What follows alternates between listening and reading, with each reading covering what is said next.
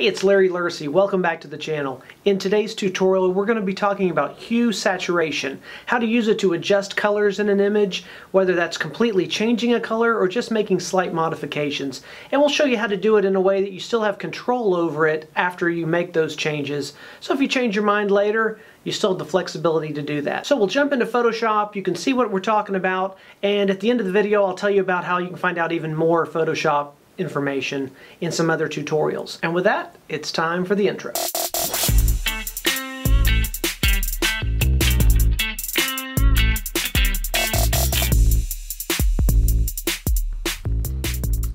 Okay, so here we are in Photoshop, and we're going to work on this portrait here of this model in this red dress. And I'm going to show you hue saturation, how you can do slight adjustments or drastic adjustments to your image. You can access it up here under Image, Adjust, Hue Saturation. That's one way to get to it. We're not going to do it that way. We're going to do the better way. We're going to do it here as an adjustment layer. Now, if you don't know how to use adjustment layers, I did a whole tutorial on it. I will put a link to that in the description. You make sure you go watch that one next. But for now, I will try to explain as we go along the basics. But we're going to click on this little circle, and we're going to come down and choose Hue Saturation. So it's the exact same thing, but instead of doing it to this layer, we are doing it basically above this layer so that we still have the original intact if we decide we want to go back later. So it's much more flexible. So it's going to bring up these properties, and one of the things you'll see up top is, like you have in so many areas of Photoshop, is the presets. So if you just want to basically increase the saturation a little bit, you want to go through and do this old style where it's kind of faded, maybe a sepia tone. Those presets are all in there, but I don't know that they're super useful. We're going to go back to default. What we're going to concentrate on is these three sliders, and then working down here as well. The first one is hue, and this is going to shift the entire image. If we slide this along basically toward the blue, we're going to make the image more blue. We're just adding blue across the board. Everything is going to shift, and we can keep going through all the colors. And it's going to change the color of the dress, color of her skin, the background, the entire thing is going to change. It's generally not super helpful. The only time it's really helpful is if you're trying to maybe move something a little bit more blue, and you would just come and you could tweak it that way. But by itself, not super helpful. Saturation is how much saturation, how much color there is in it. So one option is to go all the way to the left, and you're basically turning it into a black and white image, or all the way to the right, and it just gets more and more kind of cartoonish as the colors get more and more saturated, and can really get into trouble fast with the oversaturation. Lightness is just basically how light or dark it is. As we move toward the dark side here, images gets darker and darker until it goes to black. Same thing this way, lighter and lighter until it turns to white. Let's go back here to reset everything. So those are the basic tools. If you're just going in to make slight adjustments, give it a little more contrast, shift the color a little bit, lighten or darken a little bit, you can do all those right here. But the much more fun way of using this is to go in and use it specifically on a color. Let's say we photographed her in this red dress, and we kind of don't like that it's a red dress. We wish we had chosen a different color. Well, what we can do is go up here to Master, choose red, and now it's only looking at the reds in the image. So what you would do is you'd come up here to Hue, and you could start shifting it around. But the problem is, you will see that not only is the dress red, but there is red in the skin tones, red in the background, and so we're still kind of getting this overall shift, which is not the look we want. Reset again. So what we're going to do is choose red, and then we're going to come down here to this eyedropper. And once we've clicked it, we're going to choose kind of a mid-red. We don't want a dark shadow, and I don't necessarily want one of these kind of super bright highlights. I'm going to pick kind of a mid-tone here, like that. Now we're telling Photoshop these adjustments we're about to make, I only want to affect these reds. And then when we come up here and start shifting around, you can see the background isn't changing at all.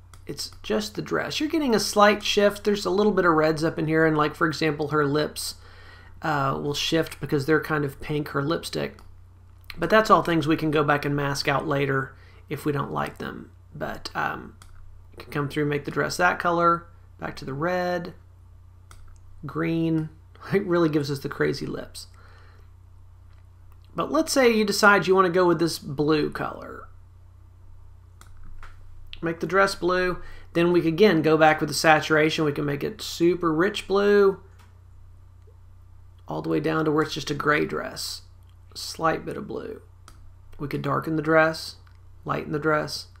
Again, we're basically only affecting these reds that we've selected. Now again, we're leaking out into the lips a little bit. Let's reset.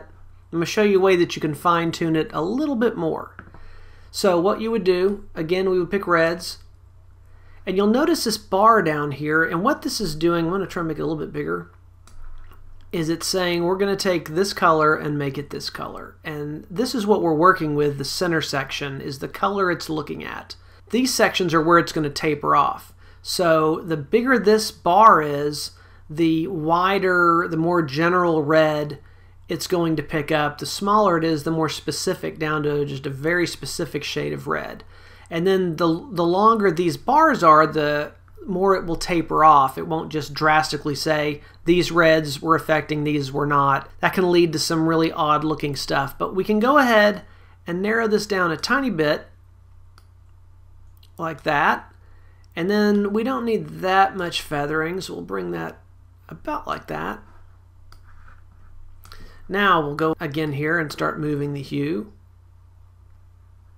And we're not getting as much lip effect there. I think that's definitely doing not as much to the background either. And you go through and you decide what color you want the dress to be. And there you go. If you're really trying to do it the right way, you would probably go through and make a selection of this and then go in and make all these adjustments through hue saturation.